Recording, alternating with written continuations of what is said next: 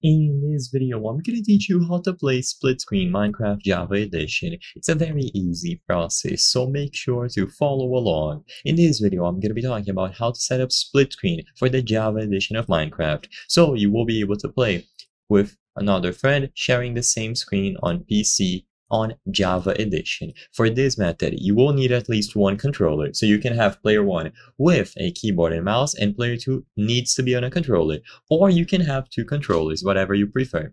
So for this method, you need to download the ModRanth app. This is going to make it significantly easier to acquire all of the mods needed to get this to work. By default, Minecraft Java Edition does not have split screen support, so this is why we need to use mods.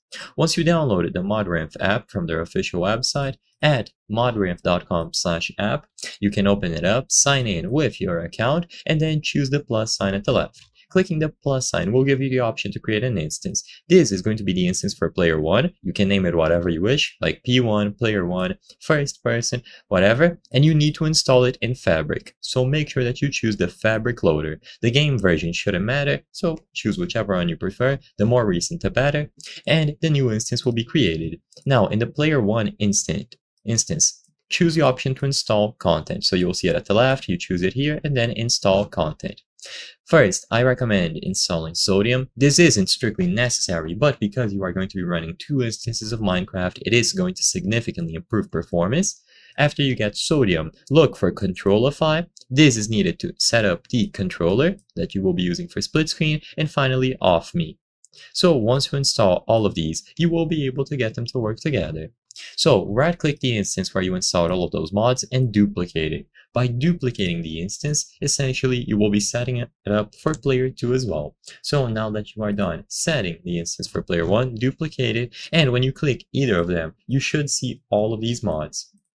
So make sure that all of them are enabled. Another thing to note is that if you aren't going to be using a controller for player 1, so let's say you play on keyboard and mouse, make sure that you disable the Controlify mod. So if you are going to be playing on keyboard and mouse, either for player 1 or player 2, disable Controlify. Otherwise, you can leave it enabled. Once this is done, you can click play on both instances. So do it for player 1's instance and then player 2.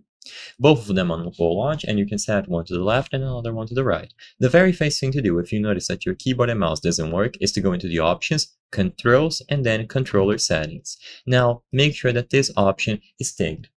As soon as you change this option related to your controller that is connected, you will be able to use the keyboard and mouse. So enable this, and now keyboard and mouse is going to resume working for a specific instance of Minecraft. Now you can go into single player on either of those instances. I recommend doing it on player 1. You will see this icon at the top left.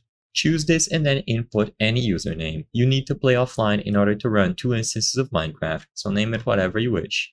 Now on this first instance where you chose the option to play offline, you can set up a LAN world, and once it is hosted, the other person just has to go over to multiplayer and you will find the option to join. I hope I was able to help you on how to play split screen Minecraft Java Edition. If this video helped you, please be sure to leave a like and subscribe for more very easy tips. Thank you for watching.